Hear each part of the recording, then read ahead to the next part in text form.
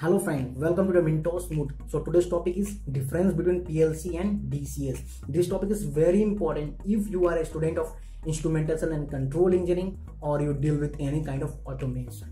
Okay, so before starting the PLC and DCS differentiation, I'm going to give a brief introduction what is PLC and what is DCS. So PLC is a programmable logic controller, is basically a computer based control system that continuously monitor the state of input device and make decision based upon a program stored in it.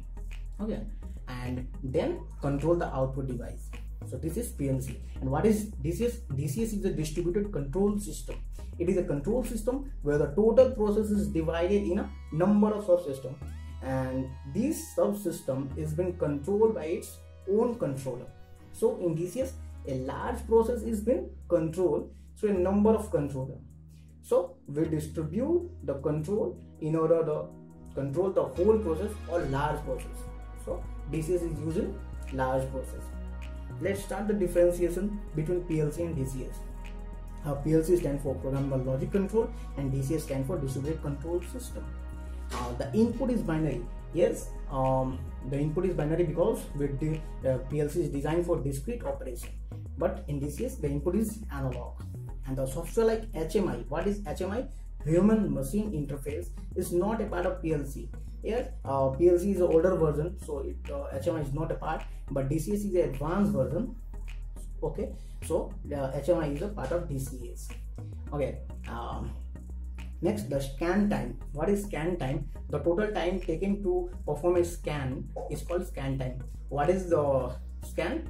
Reading input, execute program, diagnose communication, and update the output. This is the process of scanning. Okay, but its response is fast, and scan time is larger than PLC but low or slow response.